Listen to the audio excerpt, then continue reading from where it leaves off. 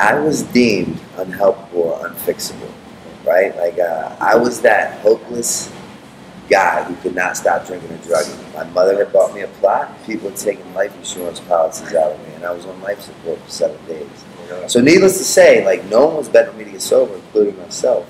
Because what I realized is, like, my very best thinking, you know, despite being a former professional skateboarder, despite being this guy that's been in movies and break box office records, despite being a New York Times author, my very best thinking in my life had me walking into my 13th inpatient treatment center.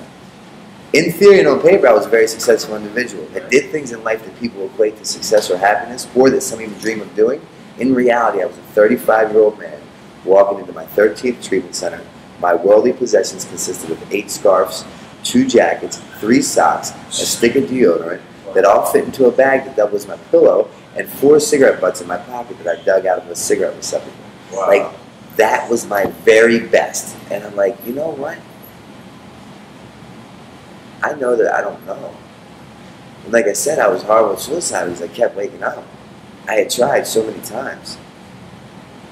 Right. When I got clean, my sponsor said to me, he said, Novak, why would you go to the last person you stuck a needle in your arm with and ask that person for advice on how to better your life? And I'm like, wow, I'm the last person I put a needle in my arm with. And all of a sudden, I'm going to go to me, the same person that's shooting up on a daily basis, and say, what should I do to better my life? So the best thing happened for me this time that could have happened. When I walked into that treatment center, for the first time in my life, I didn't have a plan. I had no agenda. All I knew is that I didn't want to feel how I felt. I stayed there for 90 days. I went to a sober living house for 1 year, and my pattern prior to this time was always I would get clean, and I would leave treatment, and I would go to the gym, I would do yoga, I would do all these things, and I would want a glass of wine. And then as soon as I would drink a glass of wine, I need cocaine. And then I want to go to bed, so I do Xanax. And before I know it, I have a needle on my arm.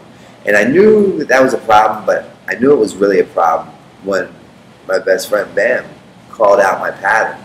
And I'm like, fuck, like, you have your own issues, but, like, you're calling mine out? Like, this is bad. I wasn't scared of going out and drinking and drugging and dying. Right. What I was scared of was going out and drinking and drugging and not dying. Wow. And waking up every day and using against my will. Money, property, and prestige did not bring me happiness. I had those things tenfold. Right. And the reality is because I was always confused. I thought social acceptability equaled personal recovery. Right. So I thought if the bank account was high enough, the woman was pretty enough, the house was new enough, and the car was brand and clean enough, right, I must be doing good. But the reality is, when I had those things, I was never so broken, strung out, and just in a state of despair in my life. The statistics state theoretical evidence dictates that I am to be high or dead right now. The fact that I'm not is A, miraculous, meaning miracle, and B, it defies logic. You know, I do a lot of interviews, and they say, you know, would you take back anything from your past? And this is the honesty, I truth. There's only one thing I would take back from my past, yeah, and that is the sleepless nights and the pain that I've caused my loved ones. The giving everything up for another bag of heroin, I wouldn't change it in a heartbeat, because it has made me the man who I am today, man. You know. Yeah, the one thing I love the most, man, is like you're an open book. Like literally, you know, you're an open book here, man, and your story's out to tell people, and you have no secrets, man. I love it. That's the beauty of it, man. Like, I want people to know that there's a light at the end of that very dark tunnel. A lot of people I hear, they used because they felt very inadequate. You know, they felt like something was off. I was never that guy. I didn't use because I felt like something was missing in my life. I wasn't the guy that walked into a classroom 20 minutes late and was full of fear because I thought everyone was staring at me. I was the guy that walked in that classroom 20 minutes late and thought that everyone was waiting for me. Now I'm like an author. I'm a published author, a New York Times seller who's written a book on addiction. So now, like, and I'm doing all this. I wrote that book on cocaine and wine. No way. And I'm receiving hundreds of thousands of pieces of mail from all over the world of people saying, Novak, I read your book. I didn't want my story to get as bad as yours. I have 30 days. Wow. People saying, Novak, I read your book. I understand why my father picks the bottle over having dinner with me on the weekends. It's not because I was a bad daughter. It's because he suffers from the disease of addiction. Now I can't understand anything because like my mind tells me I'm saving all these people's lives, but I can't keep a needle out of my own arm. Like I had a lot of really good times drinking and drugging. I'd be a liar if I sat here and told you I did.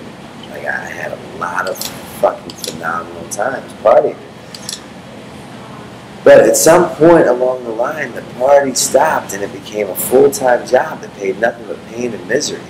And then I got further along in my drinking and drugging career, and I hit a point where I could no longer live with or without a drink or a drug. Wow, man. Like, no matter how much wine I drank, no matter how much heroin I shot, I was no longer okay with like doing those things against my will to get another bag of heroin. My sponsor always tells me, if I plan on staying sober, plan on getting used to being divinely inconvenienced. So I don't honor my sobriety when it's convenient to me. I honor it at all times. Because like people did for me what I could not do for myself. So how dare I not fucking pay it forward?